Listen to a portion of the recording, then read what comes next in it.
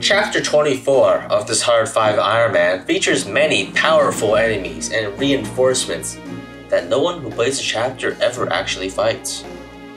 We get Ellis at the start of the chapter, who I decided to keep for warp and alm staff usage, and using the forward longbow from chapter 20, I move Gordon a couple of tiles south and shoot and kill the boss for complete safety. I grab the alm staff and staff boosters and then warp mark to the seize point to finish the chapter. Since I had the true falchion, I'll be skipping past the guy in chapter 24X and going directly to the endgame.